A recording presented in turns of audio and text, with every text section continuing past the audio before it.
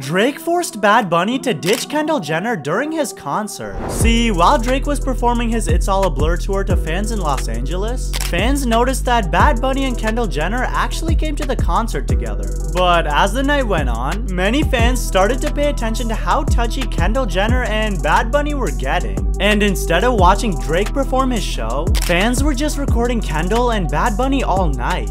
When Drake's team noticed all the fans that weren't paying attention to Drake's performance, they asked Bad Bunny and all the other celebrities in the VIP room to leave and walk out to the main floor of the concert. Not only that, they made Bad Bunny get on stage with Drake and announce their new album together early. It's been like 6 years since me and Big did a song, so we got a song coming for y'all.